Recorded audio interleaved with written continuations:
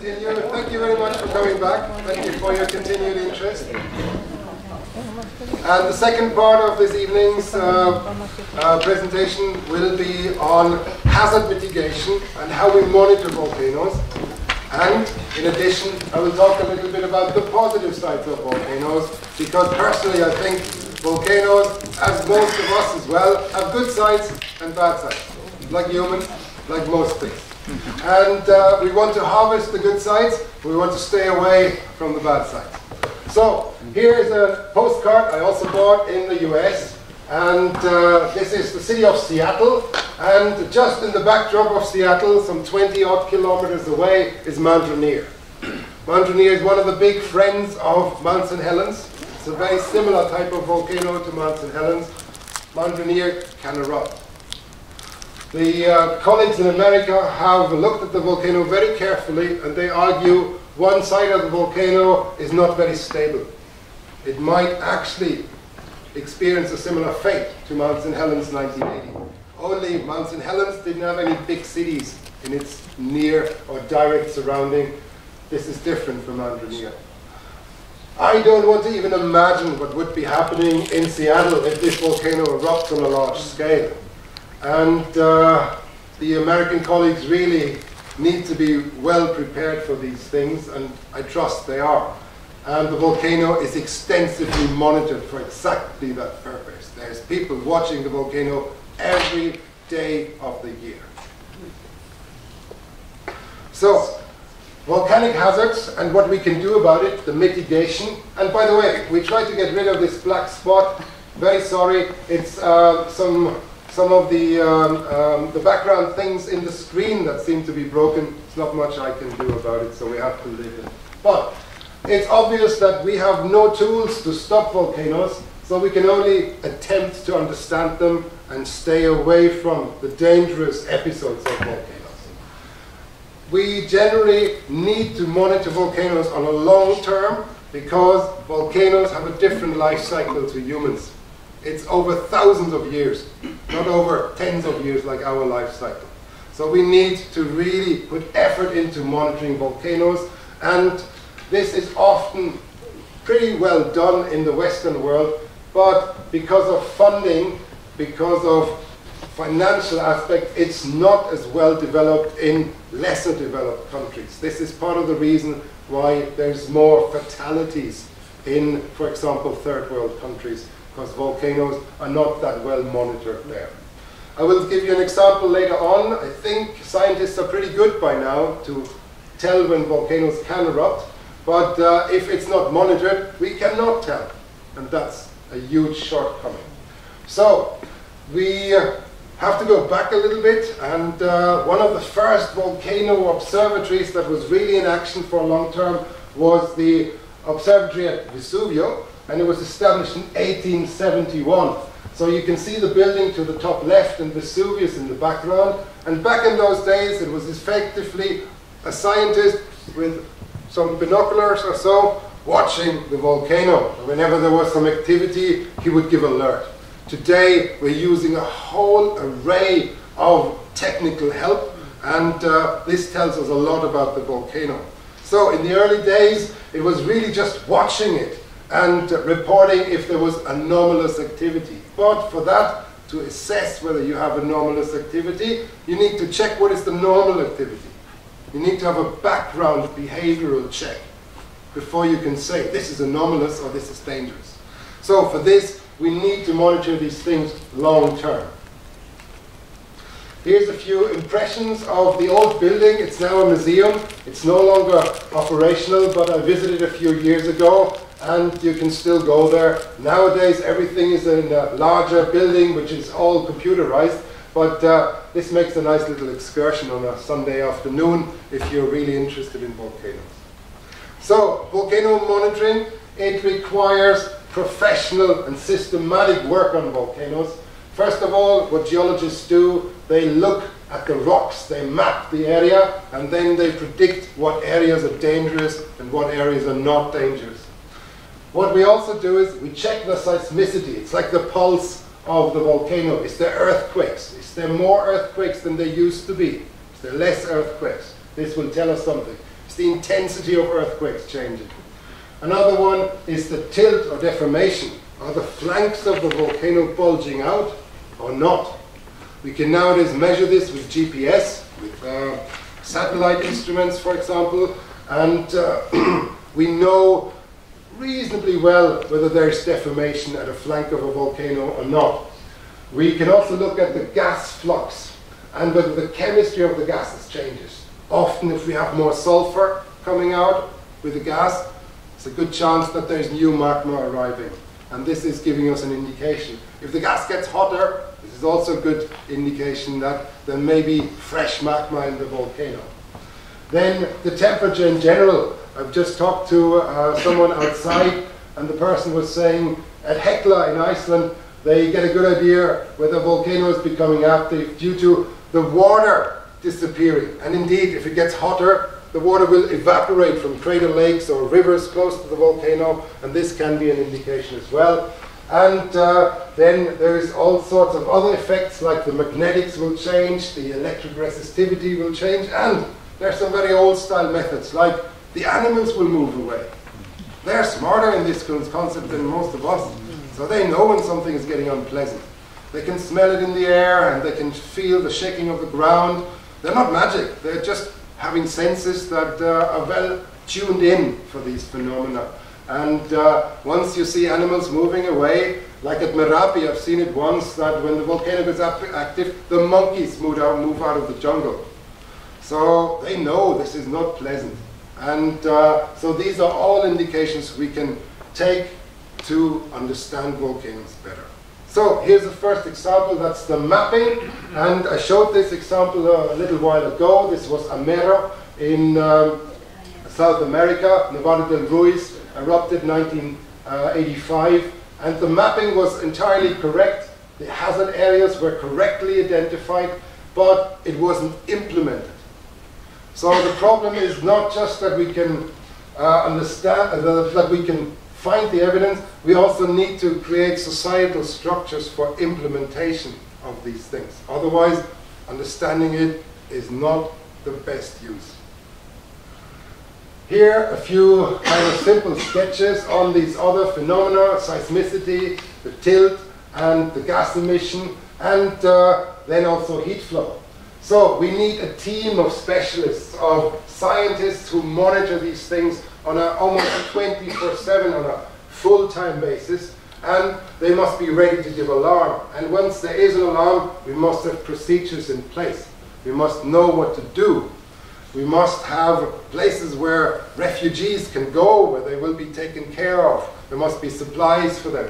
So if you live in a volcanic area, the municipalities, they need to have real measures in place to cope with these things.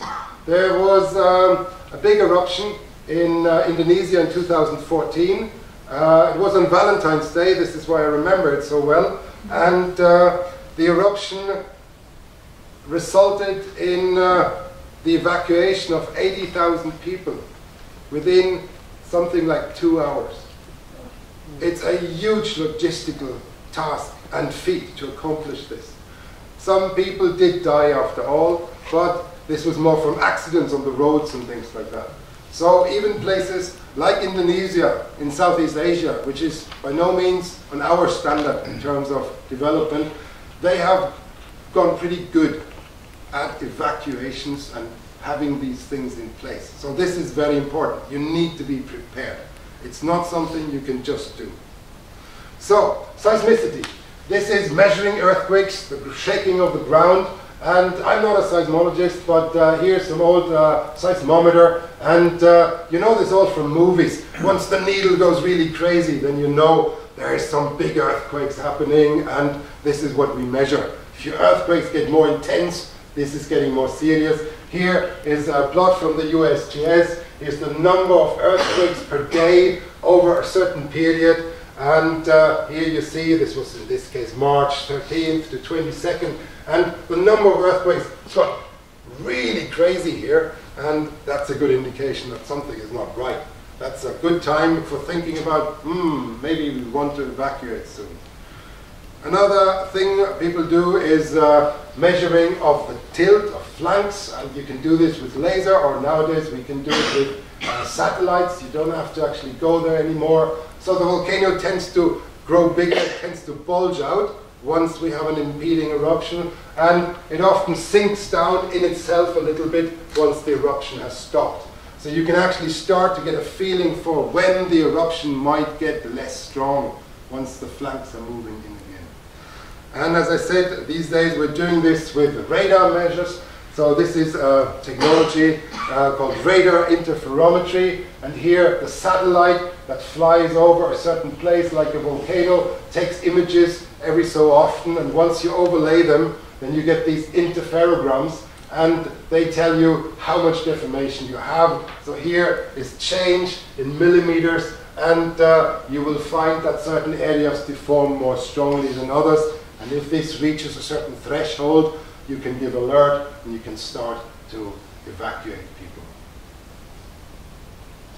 Monitoring of gas and temperature is very important. This is in Indonesia at Papandayan volcano. I have a piece of sulfur outside. This is from this place. And in this particular case, the fumarole that was giving off gas here was 211 degrees hot. And if you were to go there every day and measure this, and you would find that, oh, now it's 350, the next day it's 400, that would give you a serious indication that something is happening there. This is from the peak of Merapi volcano, also in Indonesia, and here we start with gas in quite an elaborate effort, and then once you have the gas in a little container, you can bring it to the laboratory and analyze it. And if you do this once a month or so, you will get a baseline. And if you have any variations on the baseline, that's good indication that something might be happening at the volcano sooner or later. You can do this not just on the volcano, you can also do this in water, in streams or lakes, in the surrounding of volcano. There is a volcano that erupted 12,000 years ago in Germany, in the Eifel region. And we still have CO2 bubbles in the crater lakes. And that means there's still magma somewhere at depth. And if you want, you can analyze this. So this gentleman here is taking water from a little well, and he's going to analyze it for chemistry. And if the chemistry is changing over time, that's a good indication that something is not right. Down here, we have now measurements with airplanes or drones. You can fly over volcanoes, and here's the flight path in kilometers, and here's the crater of a volcano, and there the sulfur emissions are particularly strong, and the CO2 as well, and further from the volcano it goes away. So nowadays, with erupting volcanoes, we don't go there to sample, we have remote instruments, making the whole business a lot more safe. And we more and more fall back on remote sensing. In this case here from Merapi in Indonesia, there's some radar or satellite measurements, and there we see that in the crater area suddenly there were anomalies, in this case on the 28th of April in 2006. That's the 2006 eruption which I mentioned before, and the different colors give different temperatures, and here the idea is that the temperature is starting to increase in the crater area, and that's a good indication that something might be happening.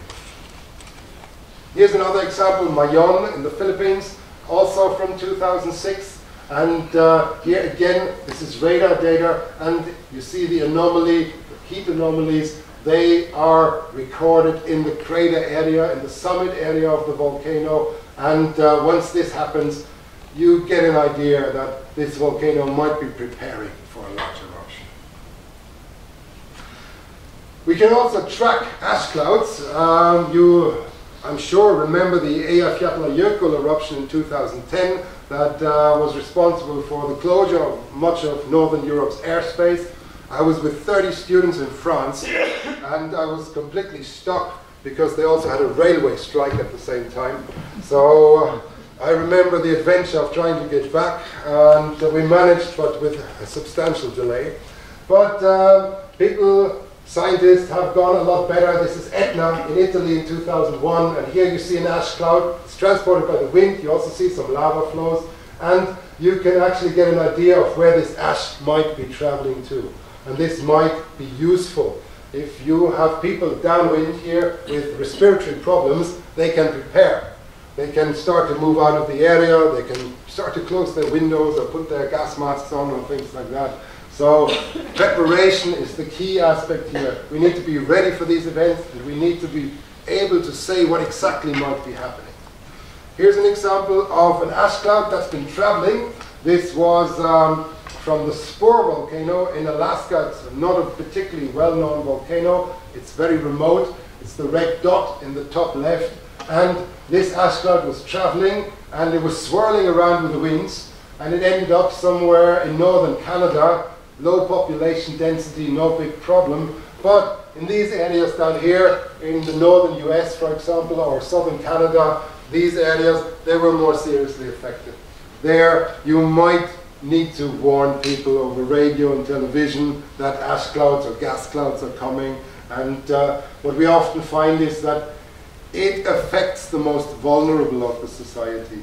It affects people who are either particularly young or particularly old and often have breathing problems. And there we find that these situations actually increase the death toll of those cases in some areas quite dramatically in case of active eruptions. I said earlier that we have reason for hope, and scientists are getting better at predicting volcanic eruptions. So Mount St. Helens had a rather not so well known eruption 2 years after the big 1980 eruption. And the 1980 eruption was a bit of an embarrassment for the American Geological Survey, because they didn't fully understand all the things that were going on. So they put enormous effort into understanding volcanoes. And the 1982 eruption is so little known because nothing bad happened. And here we have seismicity, and sorry the yellow curve is blocked out by this black bar, but you get the idea. And here we have the dates. This was in March of that year. And up to about the 19th of March, when the eruption occurred, people were able to see, oh, the seismicity was increasing. The dome expansion was also increasing. Tilting of the flanks was increasing. And right after the eruption, the flanks went down again. I said earlier, they rise and go down. So immediately after the eruption, the flanks were subsiding a little. And sulfur emission was also very strong, and it was increasing. And indeed, because of all these phenomena pointing towards an active eruption, the eruption was successfully predicted.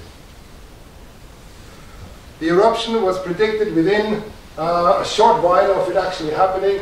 Everybody was evacuated in the area, no fatalities, and nothing really happened. So the good news is we can predict eruptions, provided that we monitor with sufficient detail, with efficient equipment, and with the right manpower. This is not cheap, this is very expensive, but it can be done. And this means, there's hope. There's hope in areas that have high population density around volcanoes, and there's a good reason why many countries like Indonesia have particularly high population density close to volcanoes. It's because the soil is very good. Agriculture is very good there. People have more harvests close to volcanoes than further away. So it's attractive for people to go there. That's why we need to understand how volcanoes operate.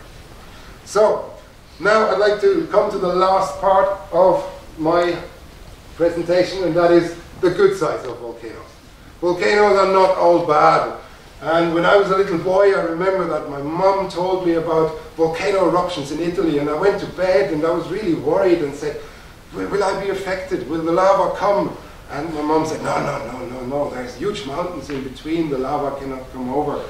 So I grew up in this belief that volcanoes are dangerous and bad, but it's not entirely so.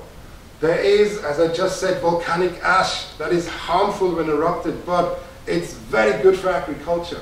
Volcanic ash has a lot of nutrients, and it allows to grow a lot of things. Let me stress, over 70% of coffee is grown on volcanic soil. So if you drink your cup of coffee tomorrow morning, you may think of this. Most of it has grown on volcanic material. Then, volcanic geothermal energy is very important. We are getting better at harvesting this, and this is relatively clean energy. The Indonesians are starting huge projects now to try to harvest this, to become less reliant on fossil fuels.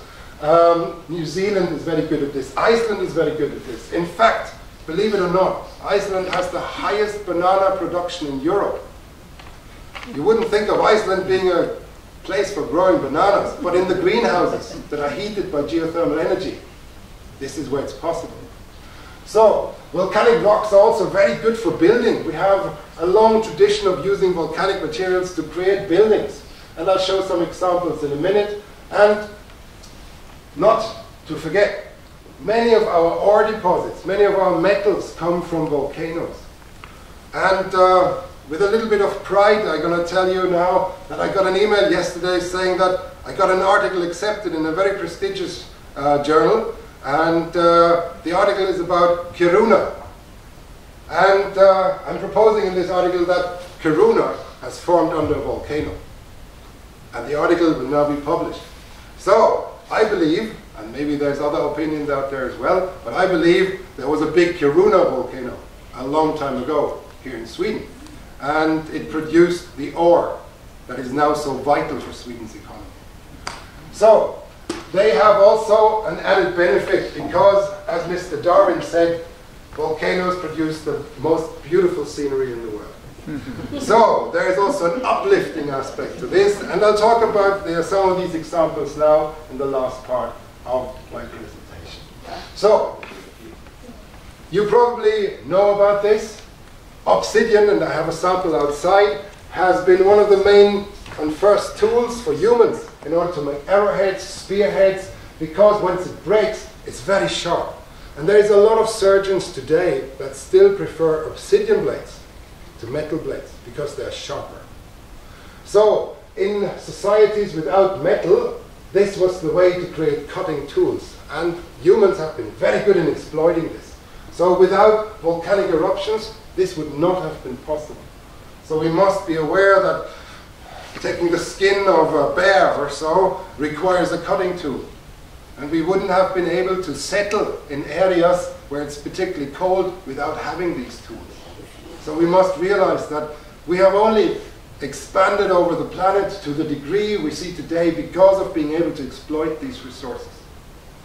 Another aspect that I think is very important is exploration. Volcanoes have been vital for navigation. One of the key examples here is Teide volcano in Tenerife.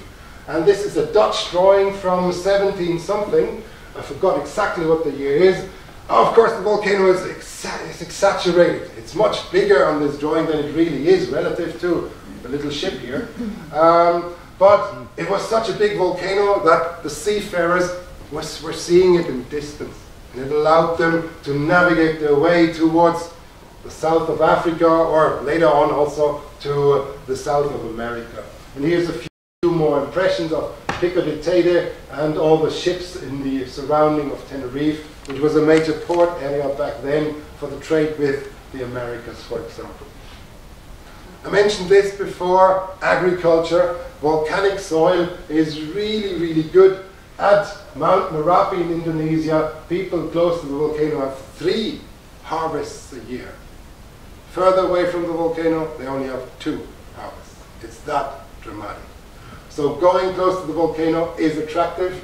And this is tobacco plants. It's very good for tobacco growth. I stopped smoking several years ago, but I still remain, I still like this picture because you see the tobacco plants. And nowadays people use tobacco not just for smoking, they make medication of it, and it's good for medical treatments, for skin and all that. So tobacco will still be grown there for a long time, I'm sure. And volcanic soil is especially good for it, as it is for coffee. This is coffee beans, also from Indonesia. And many of the big coffee plantations are within volcanic craters or on the flanks of volcanoes. Volcanic soil is particularly good for coffee.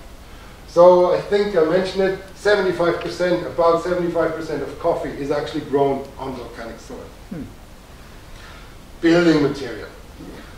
We have been building with volcanic rock for a long time. Here's some classic examples. This is from Germany, this is from France, and particularly pumice type rock, which has a lot of bubbles. It's very light, we can easily work it, you can chisel it very easily. It's very insulating because of the bubbles, and it makes a beautiful building material. So volcanic rocks have been used for a long time, but we also find that basalt was used, for example, as cobblestone in streets because it's very durable. Pumice wouldn't be very good for this, but basalt is very good for this. So we have been using volcanic rocks for building purposes for a long while. Here's some more impressions from France in this case.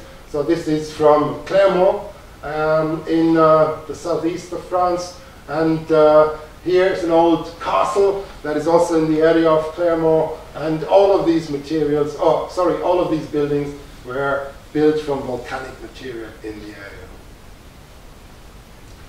I mentioned ores, and indeed many of our ores go back to volcanic phenomena. We have copper, gold, silver, lead, diamonds come from volcanic rocks as well. Most of our iron comes there, phosphorus, we can mine sulfur there, and many of them have volcanic origin. So Sweden is the #1 producer for iron within the European Union, and as I just tried to convince you, I think most of the iron in Sweden comes from volcanoes. So here's just a few more impressions. Here's some sulfite deposits in a volcanic situation, in this case from China. And here we have a sulfur mine in Indonesia, and both places I visited over the last few years. So we really must accept that many of our resources have a volcanic origin. I mentioned geothermal energy, and here is a picture of the Wairaki power plant in New Zealand, in the North Island of New Zealand.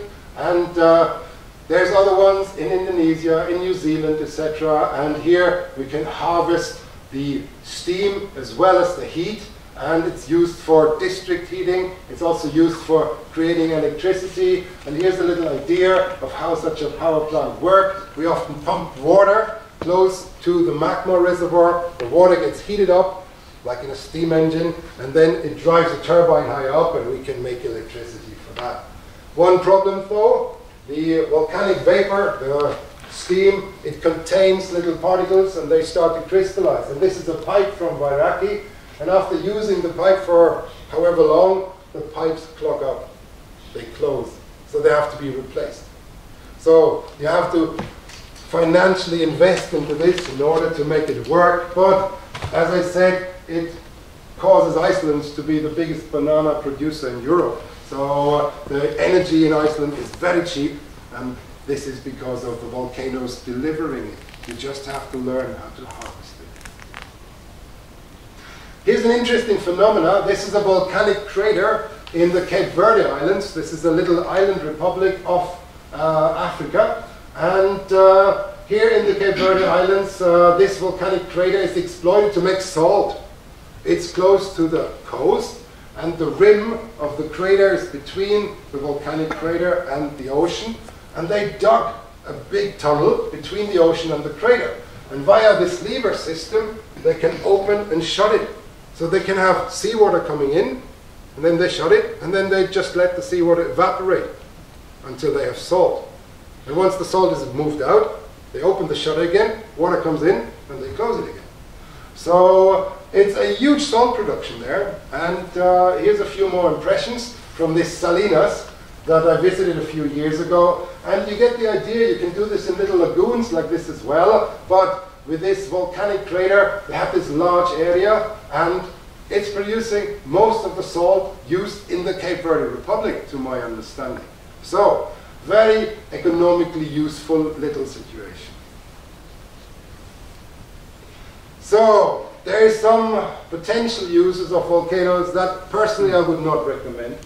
And people have often asked, would it be possible to combat global warming by triggering volcanoes? I mentioned volcanic winters earlier, so there can be a cooling effect after large volcanic eruptions.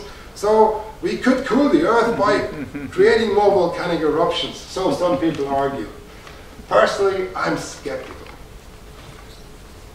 Volcanoes are complicated beasts, and once we start volcanic eruptions artificially, I don't think we have the means to stop them.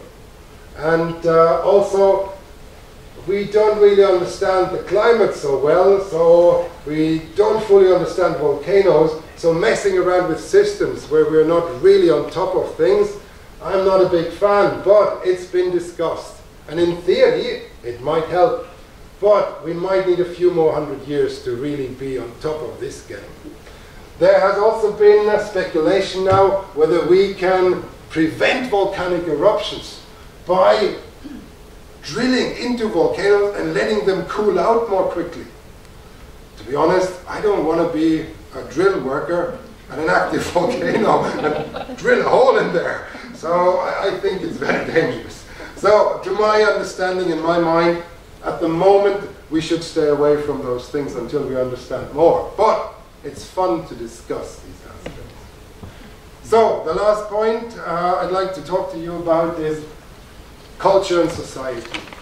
Volcanoes have always been very impressive to mankind. I mentioned earlier that as a little boy I was worried about lava coming from Italy, and my mom explained to me that Italy is far away. So I was calmed down, but if you live close to volcanoes, it will leave an impact on you. If the volcano is friendly, people often give it a father kind of figure or image, like Father Tede, as people call Tede volcano on Tenerife, because it hasn't erupted in many 100 years. If a volcano erupts very frequently, people usually consider it more dangerous, and then there's legends of devils living inside the volcano, like Merapi volcano in Indonesia.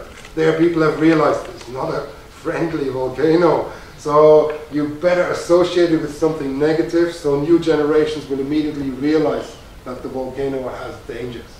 So this has led to all sorts of beliefs and legends, and you might have heard about Pele, the goddess of volcanoes in Hawaii, and if your house is affected by a lava flow, well, Pele is apparently not happy with you. And this is a picture from the 1960s, you can tell by the glasses, I think, and this was a fissure eruption, and here was a depression, and the lava was flowing into the depression, making a lava lake. So here it became a tourist attraction, people were able to go close enough, and in order to calm the volcano, the tradition has evolved that local people throw gin bottles into the eruptive crater. Apparently Pele likes gin and it calms her down. I don't know if it works, but these are beliefs that are happening. I've seen similar things in Indonesia, that people throw food or money even into volcanic craters in order to calm the gods inside the volcano down. Here, some impression from Merapi again. There's very rich culture, very high population density around some of these volcanoes. The volcanoes are even on some of the banknotes. And here, a newspaper clipping from Java. Here, the fire dance. Javanese villagers attempt to appease the volcano by doing a magic dance. There was this person who inspired all of these dancers. He was the guardian of Merapi volcano, and he tried to calm everybody down, saying Merapi is a friend, Merapi is not dangerous. He died in 2010 in a volcanic eruption. So it's not that easy, this concept. And while we revere volcanoes, I don't think these methods are really all that useful. Volcanoes have also been considered magic places, or even the seats of gods, like sacred Mount Fuji here in some watercolors or paintings from Japan, and people still hike up to Mount Fuji, some even bare feet, I understand, and it's believed to be a spiritual journey when you go up the volcano. And here's another image of Fuji. It's one of the nicest volcanic cones in the world. It's almost perfectly shaped. It's very impressive.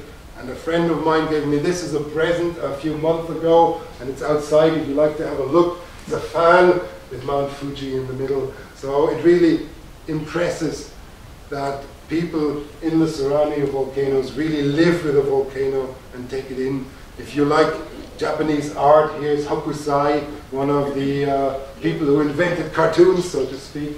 And he had a whole series of volcano images going from the various angles at Mount Fuji and showing it. And he was also the person who drew the big tsunami.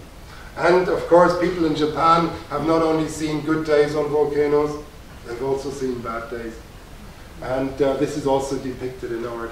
Here's a big volcanic eruption. I can't read Japanese, but I don't think it sounds good. So from that point of view, this is a warning, an ancient warning about volcanic eruptions, if you will. It's like the leaflet on volcanic ash, which I had out there.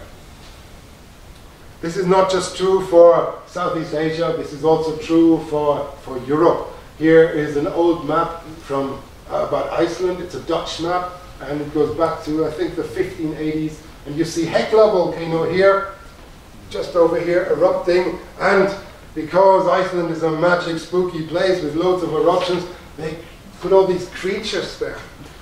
All these very dangerous creatures to show that you're approaching the entrance of hell if you even go there. So this is very, very telling, I think. I personally believe that volcanoes are also reflected in the Edda, the big legends that have been summarized around about the year 1000 in Iceland. And here there was a big eruption in Iceland, a fissure eruption that lasted several years, and it was probably in the year 934 AD. This was about 60 years after the first wave of settlements is recorded in Iceland. And intriguingly, after this first wave, settlements slowed down. And we can speculate that the big eruption had a part to play. Iceland was becoming less attractive for settlers when they hear stories about big eruptions. So in the Edda, where these stories about the Aesir gods are all recorded, there's also this concept of the end of days, Ragnarök, and there it says in the Edda, there will be a winter with the greatest frost and keen winds, and the sun will do no good. There will be 3 of these. And indeed it's said that after the Elgio eruption there was 3 years of bad, devastating weather. So there is potentially a link. And it goes further. In the Edda it also says, the sun will turn black and the land will sink into the sea, the brightest stars will vanish from the skies, fire will rage forth and the flames will lick heaven itself. Boulders will slam together so big that trolls will tumble and man will tread the path to hell. I think it's a perfect description of a big volcanic eruption. And I believe some of the inspiration for the end of days has come from volcanoes. And you might say, oh, this was just the fantasy of somebody who had too much ale. But there's another chronicle here from northern Germany, the Saxon Chronicle, which says in the years just before the death of King Heinrich, which was actually 936, many signs occurred. The mountains of the north are said to have erupted flames in many places, and the brightness of the sun itself seems to have diminished. So we have independence reference for these events round about the time of the Elgio eruptions. This was my Iceland example, and in Italy there is a religious connotation about eruptions as well. Here you see various drawings, religious drawings with volcanoes in the background. I guess it's the hope that religious or the belief to higher beings can help the volcano to calm down. And here, this is very interesting. These are some pressed medallions from 1873, thanks to my colleague Francis here, who supplied this image. And here you see, I guess it's the Pope at the time, and here is St. Mary. And these were pressed into liquid lava. So during the eruption, people would go there with their stamps, and they made these things, these medallions from liquid lava, beautiful souvenirs. And here's another image from this kids competition, right from the beginning of my presentation. And this little kid at least believes that volcanoes have all sorts of nasty creatures underneath that really feed the eruptions. I don't know if this is true, but this is Vesuvius today. in an image, and here's some historical images of Vesuvius. Vesuvius has a new volcano forming inside an older crater, and this is what you see here. So this is the new cone, and this is the old crater. And I'd like to kind of show you a little bit of Vesuvius through the ages for the next few minutes. I should point out that it's been a very important place for volcanology as well as for European culture for various reasons. So here's another religious aspect. This artist here has tried to calm the volcano down with praying, I guess. I'm not sure it worked, but it's what people do. They associate higher powers very frequently with volcanoes. We all heard of Pompeii. Some of you might have visited it. Pompeii was completely covered with a big ash blanket and pyroclastic flow deposits in 79 AD. And it was excavated, and you can go there nowadays. It's spectacular. And this is an artist's impression of the event, Vesuvius erupting, covering the city of Pompeii.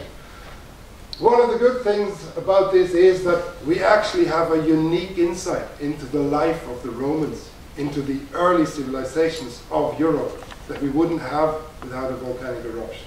It just wouldn't be there anymore. So here is the ash and pumice deposits of Pompeii, and here's a little fiat for scale. It's a big, big, massive layer. And here's an old Roman road in Pompeii itself, and here you see the eruptive material. They've only partly excavated it. Here's two colleagues from Italy, and you see this was completely covered. So nothing left. Indeed, as I said, the place was actually forgotten.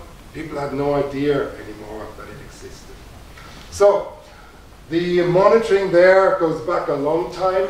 Here, 1684, we have an eruption at Vesuvius. We have the young crater to the right, the old crater to the left. And believe it or not, you have surely heard about Spartacus, the gladiator who became a rebel. He was trying to hide with his little army from the Romans, and he was hiding right in between these two areas. He was hiding in the volcanic crater, and the Roman army was scared. They didn't go there. So this is why he went there. This was one of his strongest tactical moves and allowed him to actually keep his rebellion up for quite a while.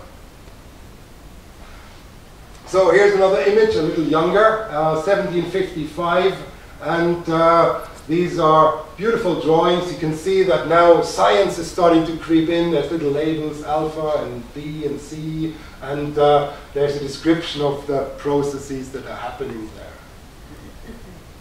Here's another one. Again, there's labels there, 1, 2, 3. So people were starting to be more observational rather than just being in awe about the volcanoes. They were starting to realize there's systematic changes that people can understand.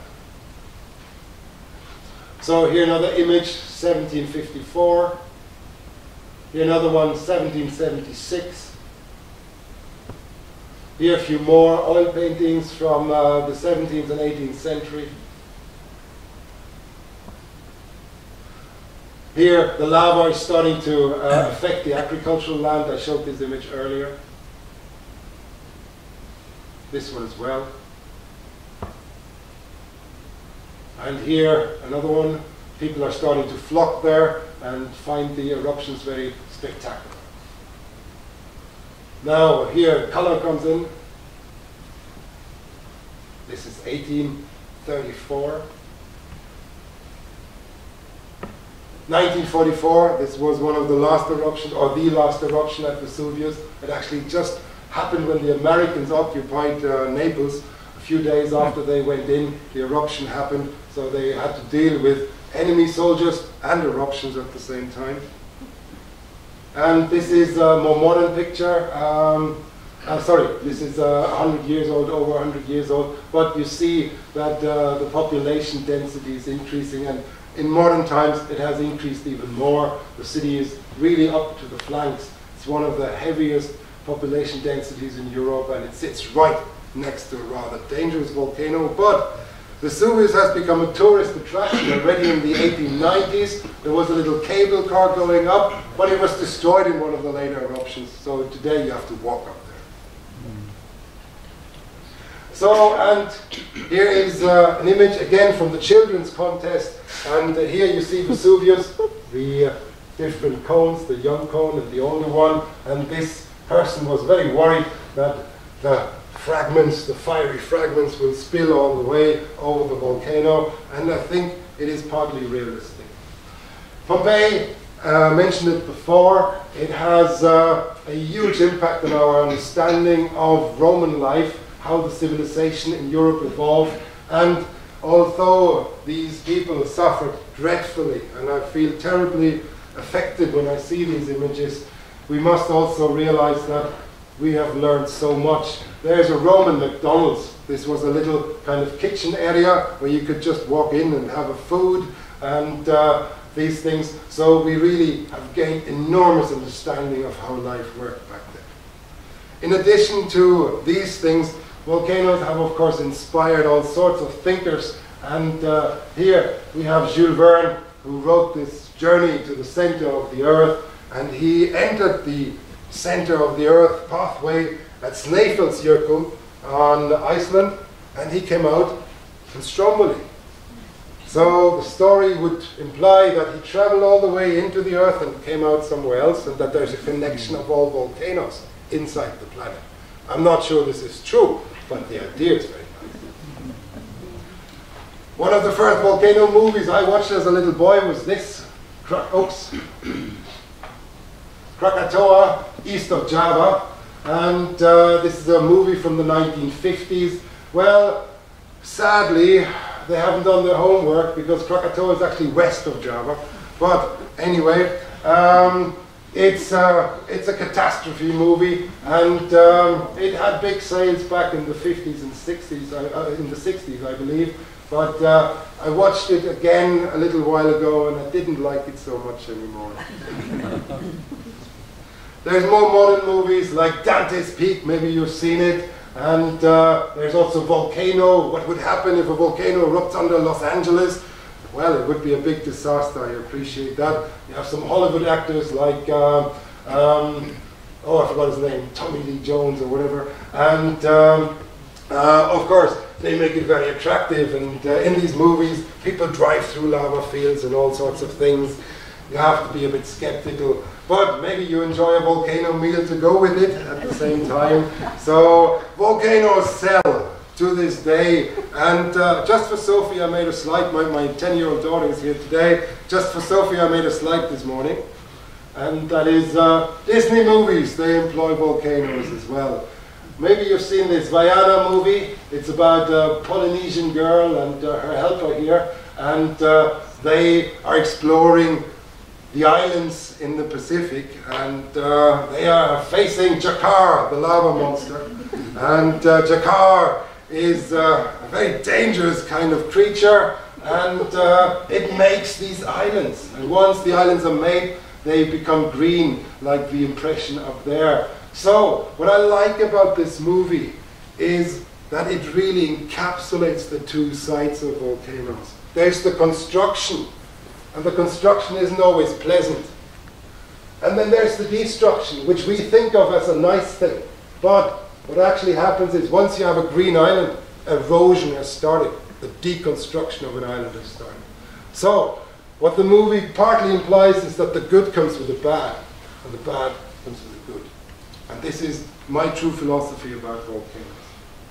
So, a few last slides before we close, and that is that volcanoes still are very attractive for all sorts of advertisement. You can have Krakatoa body scrub, you can have sharp pepper, and all these things. This image up there is one of the first advertisements for olive oil, and you see that Vesuvius stars in the olive oil advertisement. So this is very, very strongly pronounced still today. There's even a rock and roll band called Krakatoa. I don't think they're very good, but I don't know. But yeah, you see, they're trying to capitalize on the concept of volcanoes. Volcanoes are still a major intellectual inspiration for us, and of course, a major challenge to understand. So here I'd like to close. I'd like to say thank you for your attention. It's been a great pleasure. And